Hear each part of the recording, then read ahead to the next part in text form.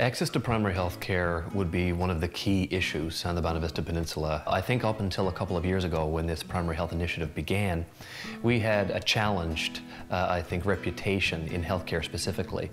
We had significant resignations or loss in key staff members within Eastern Health.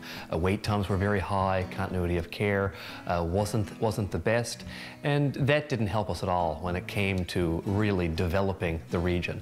We're really interested in redesigning the system so that it's more focused on the patient and helping that patient to stay healthy and to manage any illness that they may have, and also working with our partners, certainly our family physicians and our other providers, to enable more of a shared care approach so that we're able to work collaboratively now.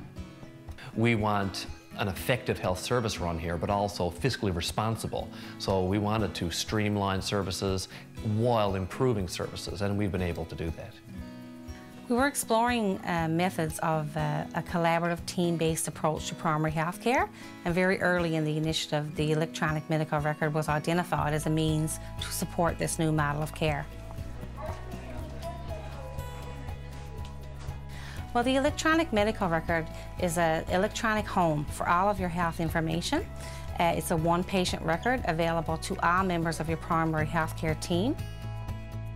So it brings much greater satisfaction for our health professionals and our family doctors. They're able to work collaboratively in an interdisciplinary team, sharing the care of that patient, and really using technology to support them to provide better care. This is really important in rural areas of Newfoundland, like Bonavista, because it reduces the need for travel for patients, and it also gives them access to the care that they need much closer to home. I know. Make it work.